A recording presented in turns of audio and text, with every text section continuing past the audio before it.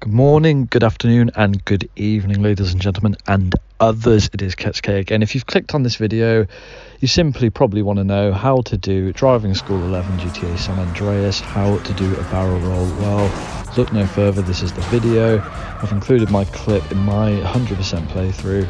Essentially what you do, guys, is just stick to the right or left. That's what you've got to do. You've got to stick the car right to the edge of the sort of ramp you've got to roll up, as you'll see in the footage. And essentially that's it, guys. It's as easy as that. So I hope that video helped you. If there's any other Grand Theft Auto related videos you want to see, let me know.